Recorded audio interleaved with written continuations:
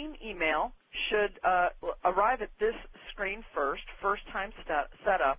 If your organization is on Active Directory, if you're using Exchange and you're on Active Directory, this field may very well be filled in for you, but you can change it. What that means is anytime you want to send an email to the team, let me go ahead and put somebody on the team here. I'll put my husband on the team. I'm sure he'd appreciate that. And maybe I'll put one of my other email addresses on the team.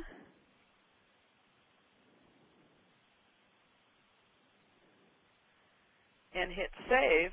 Now, anytime I want to send an email to the team, I just click Team Email, and it automatically generates that email to those email addresses.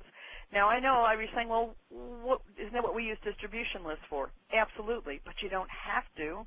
You could do it in one click rather than the 3 it would take you to create the email, find the distribution list, add it to it, and then click OK. This is a single click. Now, you can have multiple team emails. You can create any kind of quick steps you like.